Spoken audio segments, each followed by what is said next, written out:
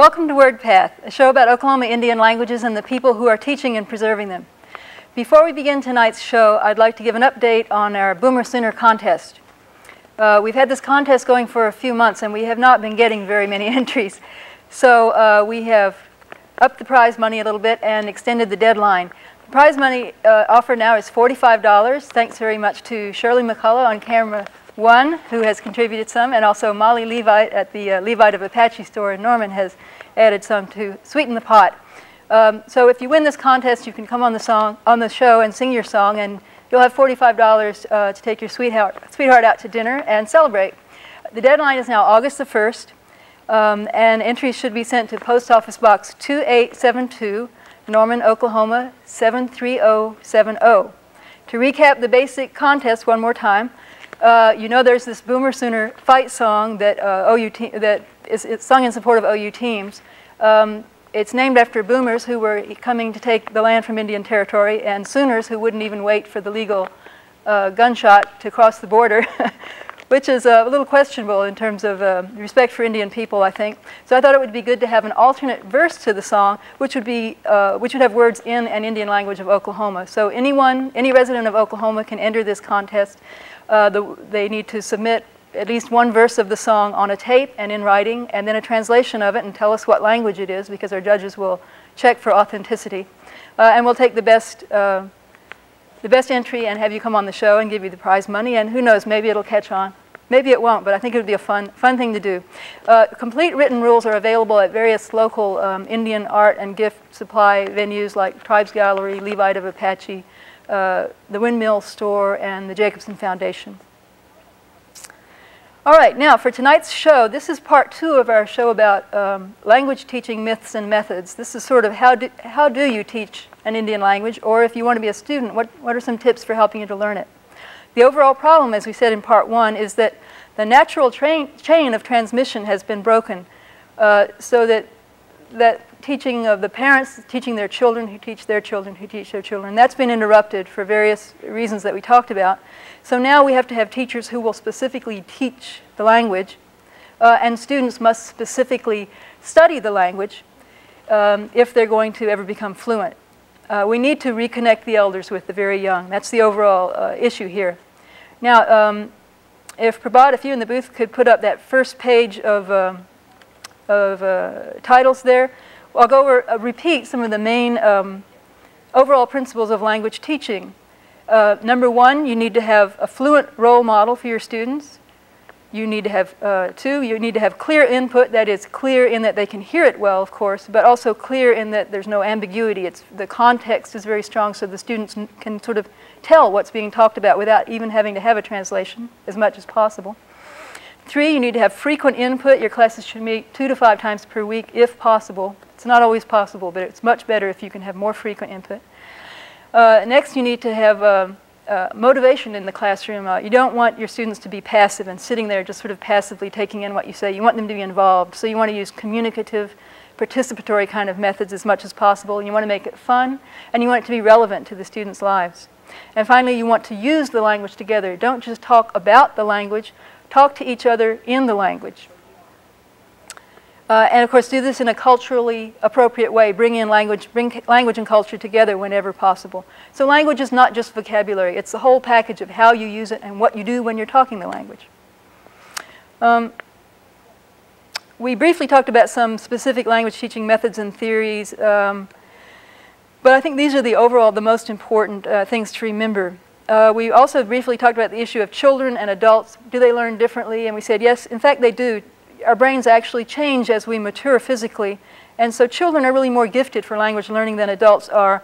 And yet it's important to remember, too, I think, that a lot of the difference in how we are in language learning is a social difference. Adults get much more hung up and self-conscious and embarrassed about not speaking a language well, and children don't mind acting silly or making a mistake. They just jump right in and do it. So one of the morals there is, even if you're an adult, you must become as a child if you really want to learn to speak a language and learn it quickly. You need to really throw yourself into it and let go of all of your hang-ups. And I think it's also good, even though you may want to have separate classes for children and adults, have some activities where the children and adults can be learning together, which is more sort of mimics the natural language situation anyway. Okay, then we talked mostly last time about tips for language teachers. I think you could go ahead and bring up the next page, Prabhat, of tips. Major factors. Let's see, I may have gotten off my schedule here. Well, we'll work it all in. Let me just talk up to this a little bit. First of all, teachers should always be friendly, cheerful, positive, never uptight. Use a relaxed and varied approach in the classroom. It'll make everything go so much more smoothly. So here we are now at some of the major factors for learning. They are relaxation, participation, a feeling of safety, a sense of fun, a sense of accomplishment. All of these are very important factors in language learning. In other words, these are things that the students have to be feeling. If they're not feeling that, they're going to be all, I can't do this. But if they are relaxed and participating and they feel safe, and that they're not going to be made fun of, nothing bad's going to happen to them, then they will actually learn better. So try to, as a teacher, try to take the pressure off of the situation as much as possible. And use activities that'll be fun, even for those students who may be sort of discouraged about their progress. If you can get them just engaged in what's going on, they'll start to lose that discouragement and they'll actually start to learn better. One of the things that is not such a big factor in language learning, and this will surprise some people, is intelligence. If you think about it, everyone learns their first language. I'm talking about a range of normal intelligence, from sort of slow people to brilliant geniuses. We all learn our first language or languages at about the same rate. So it seems like our natural gifts for language learning don't vary that much with a specific IQ or anything like that. It's more the social factors and the atmosphere in the classroom, I think, that are more important. Now, let's go to the third page, Prabhat. If we bring up the next one, we'll start talking about some more specific suggestions for language teaching. We already said be friendly, cheerful, and positive. And another thing is to use demonstrations and miming and acting out as much as possible. I'm going to give you just a little tiny bit of a demo here. We're not in an actual classroom, so I don't have students to respond to me, but I'll try to give you an idea of something that I've used in a Comanche language classroom pretty successfully. Everybody likes to learn in their beginning classes how to count. Let's keep it simple, and we'll just talk about the numbers 1 through 5 for now. Suppose I wanted to give a lesson in the numbers 1 through 5. Well, I could hand out a sheet and say, this is the word for 1 in Comanche, this is the word for 2, this is the word for 3. And we could talk about it a lot in English, and they could look at their paper and study it, and they could hear me pronounce the words and maybe repeat them. This is the typical sort of thing you see in the language classroom. But we really don't need to depend that much on the writing or on talking about the language in English. We can actually jump right in and, following one of our overall guidelines, use the language rather than talking about it. And don't be passive, but be communicative. Use it for a purpose. Talk to each other in the classroom. And here's how I could do it. As a teacher, I could just take out some objects. I've got pencils here because they're easy to handle. And I could just start counting. And I might say, first of all, I'm going to have to talk about this a little bit to our audience so that you'll know what I'm trying to demonstrate. But in the classroom, just cut out the English. The English will not have to be used in the classroom. I might begin my lesson by taking out the pencils and saying, Teretsararuitana, Sama, Wahat, Pahit, Hayarokwet, Moovet, Tasa, Sama, Wahat, Pahit, Hayarokwet, Moovet, Hipetasita, Moovetama, Hipetasita, Hayarokwet ma, Hipetasita, Wahatama, Sama, Wahat, Wahatama.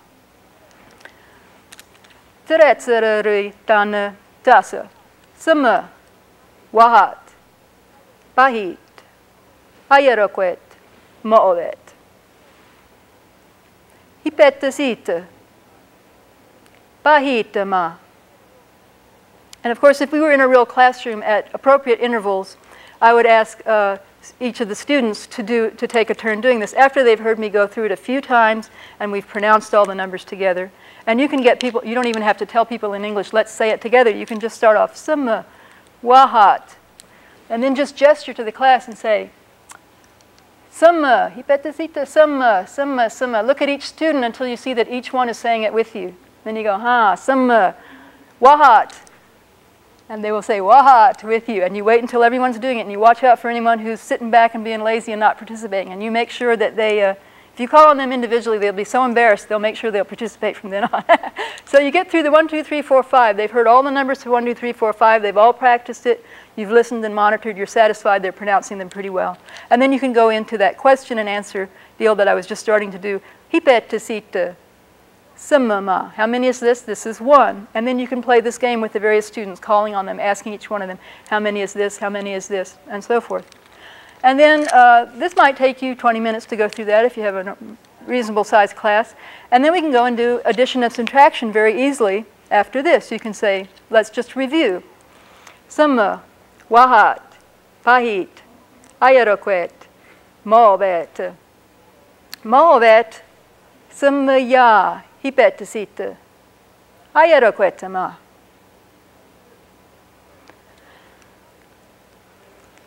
Pahit, pahitama, huh?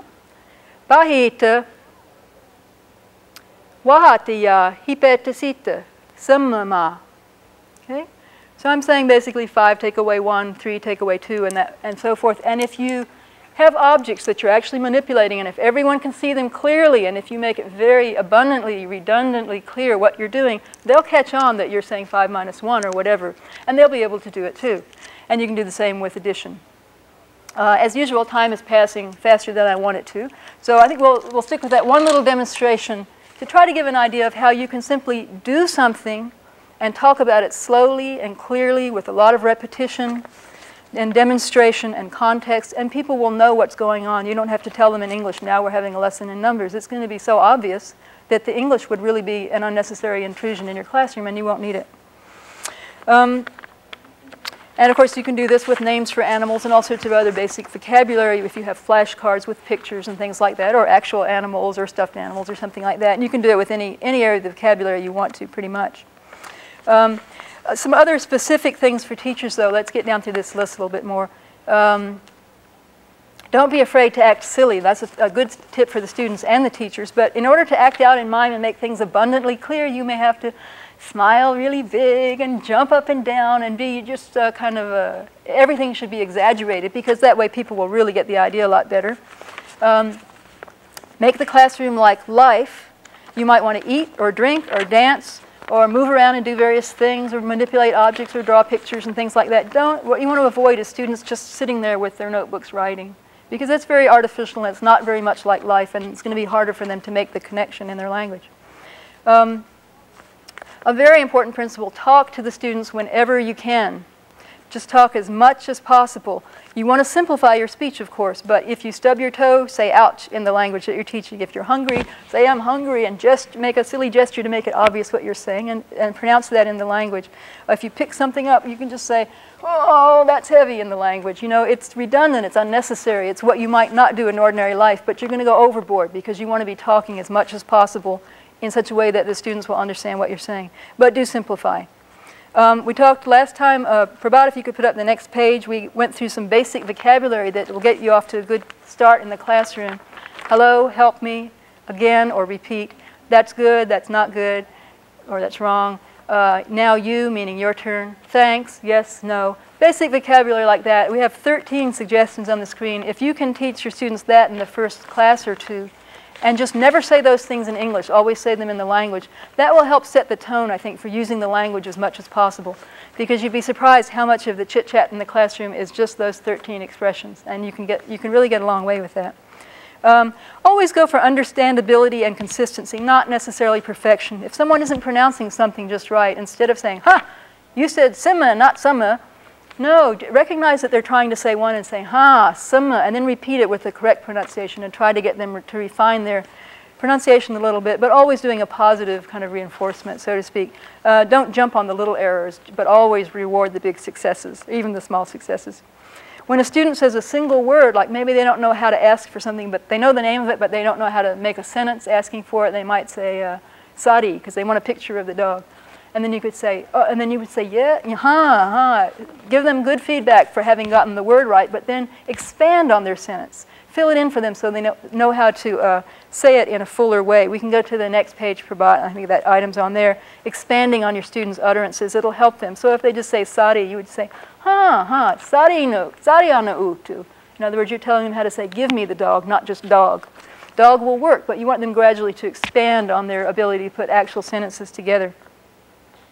We talked before about using repetition. Of course, use repetition a lot. It's always very important in language learning, but use it with some variation, not just the same word over and over again, but a little variation. So if you were talking about colors, you could say, where are we? So-and-so's shirt is red in the language. You could say that 18 times, but it'd be better to say that like 2 times, and then say so-and-so's shirt is green, so-and-so's shirt is blue. So you're repeating the pattern, but with a word changing each time, and they'll catch on what that changing word is, that you're talking about the different colors, and yet you're repeating the overall sentence pattern, so they'll find it easier next time they want to say what color something is, how to do it, and they just need to fill in the appropriate color. Have students repeat words the first time they hear them to make sure that they're hearing them correctly. I think that's important. And also students will get the most out of repetition if it's meaningful to them, if it's part of a game that they're playing, maybe a competition, or some kind of performance that they're being graded on or something like that. So try to integrate things so that they actually are useful to the students, and use your sentence patterns, as I just suggested. Varying something a little bit, the same sentence with just 1 or 2 words change can help to teach them a grammatical rule without making it a rule. Maybe we should go on to the tips for students, the next page. Number 1, respect your teacher. Don't quibble about their particular dialect or choice of words or something in the classroom. They must be the sole authority. Don't waste your time bickering over the details or different ways of saying things. Always listen carefully. And another thing people sometimes forget, don't only listen but also watch. If you watch your teacher's mouth and lips and tongue, you might pick up on a sound that your ear has missed. And it might help you realize how to shape your own mouth in order to pronounce it correctly. Always participate. Don't ever let yourself just sit there and be shy and passive. Whenever you do something or feel something or have a reaction, don't keep it to yourself. Don't inwardly comment. Always say something, even though you have to make it very simple. Like instead, if you can't say, could you repeat that again, please? But you know from your basic vocabulary list the word for again, you could just say, if it were a Comanche class, tasa, again. And that will accomplish what you want. So take whatever little bit you know and use it as much as possible. And use that basic vocabulary. Don't be afraid to make mistakes. This is how you learn. This is how we all learned to speak English or whatever our first language was. Always practice. If you have language tapes, then hopefully you will. Use your tapes every day, even if you only have class once a week. It's all the more important to put that tape on so that you hear that input, clear input of a native speaker as often as possible. And there are lots of other little tricks you can do. You can put labels on your objects with the, say if it were Comanche again, you could put the Comanche word for table on a little sticker and put it on here, and the word for chair here and plant here. It might seem silly, but if you label the things in your home, you're bringing that language into your own life. It's not only in the classroom now, but it's in your life as well. And when you learn, say, kinship terms, think about, in Comanche, it was hard for me to remember elder sister versus younger sister until I thought, well, I only have an elder sister, so I have my sister Donna is Napatsi, so I would think Patsi Donna, and I never got the two confused again because I had personalized the language so that it meant something to me. I'm trying to rush along here because we have a nice treat here for the end of the program. We can take those titles down, I think, Prabhat, and get that Hawaiian tape ready. And let me introduce it a little bit while you're getting it ready to run. This runs a little over 9 minutes. This show really does focus on the Native American languages of Oklahoma. But there are other Native American languages, of course. And the reason I want to bring in this outside language this time of Hawaiian is because there's this tape available that's very inspirational, and the history of the Hawaiian language is very inspirational. And it's a good example of the kind of immersion method of language teaching that we were talking about in part 1 of this show, where you use English, for our purposes, use English as little as possible, and the language of instruction is the language that you're trying to teach. So in this Hawaiian classroom that we're going to see, you won't hear a word of English. The teachers always speak Hawaiian.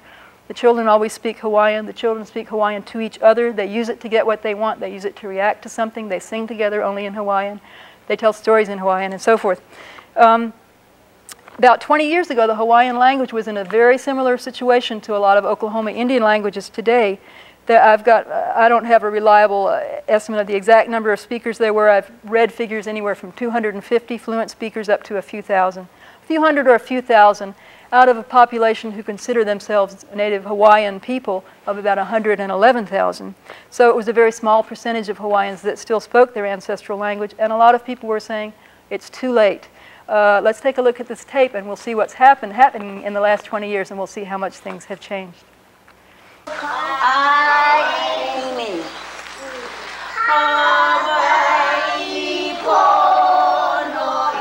Ke ho'o mau ia nei ka olelo makuahine ma ka hana a nā kupuna, a nā makua, a me nā keiki ma nā kula, a me nā home.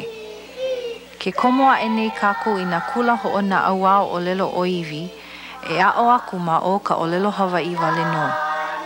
Ma ia mau kula, oia hoi o nā punana leo, a me nā kula kaiapuni Hawai'i, e mālama ia ai ka olelo Hawai'i. He hana kūpono no keia e ho'olai I ka olelo. He mea nui keia ia kākou no ka mea, I nā makemake kākou e ola ka olelo Hawai'i, pono e ola ma nā keiki Hawai'i. Kaua e pale me ka ie. Ai, mahalo. Nui lao. O ke ki'ina a o maia mau kula, o ka olelo Hawai'i wale no ke olelo ia. Helu helu ia, a kākau ia e nā kumu a me nā hau maana a pau.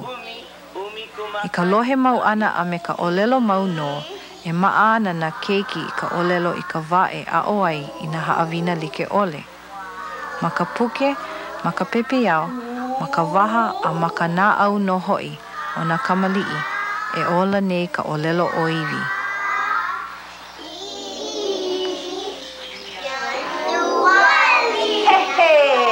Kai. Ka ho maka ana ke kula ano a ole na keiki makaukau I ko le Hawai'i.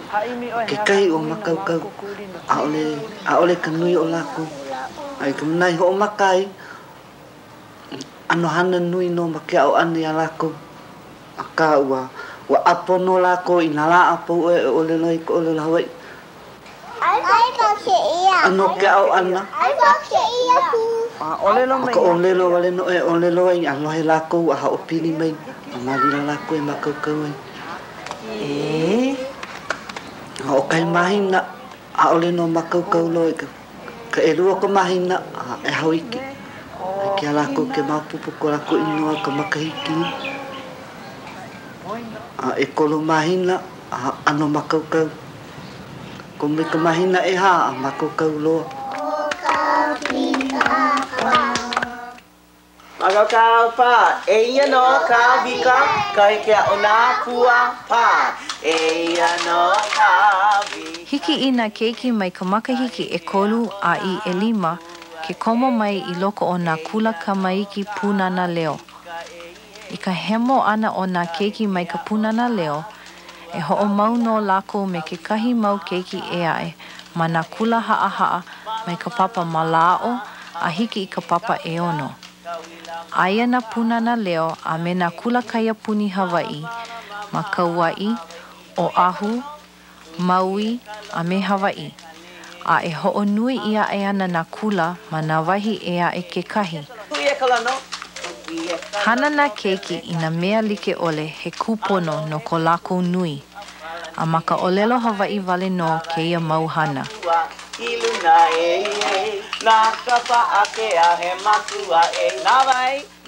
I ko'u mana'o, he mea maika'i loa kia kula, ka holo ana ka loa Hawai'i. Nui ko'u make a'o I na ka mali ili. Ho I kia lākou ka mea Hawai'i a'o I maupupu ai. Ka mea I a'o ia mai ai ia'u. Hau oli wau ka a'o ana I kia mo keiki, I ka hula ana, ka himeni ana, ka kakao ana, olelo ana, a pelako nui no na mea au I make ai. Awi kia mo keiki, ma kia kula. He inono, ka vika, halo, kuapo. Nui ko no pili ana I ka na haawina, kai mau haawina hoi paha, kai haawina hou no na keiki. Mapau oi kulei. O hiki no nā kupuna ke hoiki kia mo kamali I ko lako olelo. Ua hiki no ia lako ke helu I ka olelo Hawai'i, a maupopo I ka olelo Hawai'i. Me ka himeni ana, me ka hula ana. Laki no kia mo keiki kamali no ka mea o hiki no ia lako ke olelo a maupopo I ka lako olelo. I nā lohe no kahi mau mele, o maupopo ne kia mau mele. Lehe kena mau lima. Ai. Leo lui. Aka ina cara ko ina ha umaka hikino hova iwayake otupime filis ko mama ko mahala. Mai kai. Ha'ahea wau I ka uhana manei. No ka mea ike wau I ke mau keiki, ike lako ke olelo Hawai'i.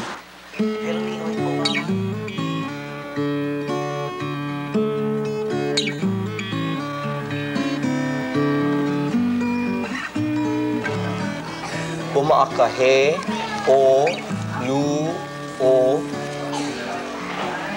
la, u. Lena ka ututu I Honolulu. Ua mau ke o ka aina I ka pono. E ke la, e lua mana o ui hawia oe. Ma ka upapa, hana no kākou I ka papa makau o lelo, hana no kākou I ka pelana no hua o lelo, haiwau ia lako I ka mo o lelo, hiki a lako ke hana puke, na lako I kākou I ke kai puke, na lako I ho'oponopono ia, ma waino na keiki, na lako I ka haki I ka lako puke. He la poli a me hui keia. E hele ana au I ko ututu hal. Ua hele au e ike ina holoholona. Ma keia papa kaya puni Hawai'i nei, ke a'o nei na keiki ina ha'awina like ole, e like me ka make makika, ka makau o lelo, ka pili kanaka, ma o ka olelo Hawai'i. Pela pu me ka ike Hawai'i, na mele, na hula, na oli, na mo'olelo, a me na loina o ko kākou po'e. Ka I ka o ko hana. He mea nui loa ke a'o aku I na keiki I ka ike Hawai'i, I mea e ikaika ai ko lākou na au, a I loa ai ke kahua pa'a e kūwai. He Hawai'i au, malo. Wasn't that a terrific tape? That illustrates what's called the famous Punanaleo, or language nest, language immersion type of approach to Hawaiian language preservation. And I think we would do well to do something very similar in Oklahoma in so many languages. Notice what this shows. It shows that children are up to it. Children are smart enough to learn by immersion. It shows the advantage of bringing in the kupuna, in this case, in other words, the elders. And it shows how language and culture can be combined in the classroom. It showed how important it is to make it fun. Remember when that teacher was showing them the vowels and she was going, ah, ee. She wasn't afraid to be silly and she was really engaging and the children really wanted to do it along with her. She was hamming it up. And they used music a lot and culture. And they did a lot of things together and the children were highly motivated and none of them were passive. That's really the way to do it. So let's hope we can do something like that in Oklahoma in the near future. See you next time on Wordpath. Na hene yo hene, na hene yo hene, ana magwana kita, wa pene manaone kita. Na hene yo hene, na hene yo hene, ana magwana kita, wa pene manaone kita. Na hene yo hene, na hene yo hene, ana magwana kita, wa pene manaone kita. Na hene yo hene, na hene yo hene, ana magwana kita, wa pene manaone kita. Na hene yo hene, na hene yo hene, ana magwana kita, wa pene manaone kita. Na hene yo hene, na hene yo hene, ana magwana kita, wa pene manaone kita.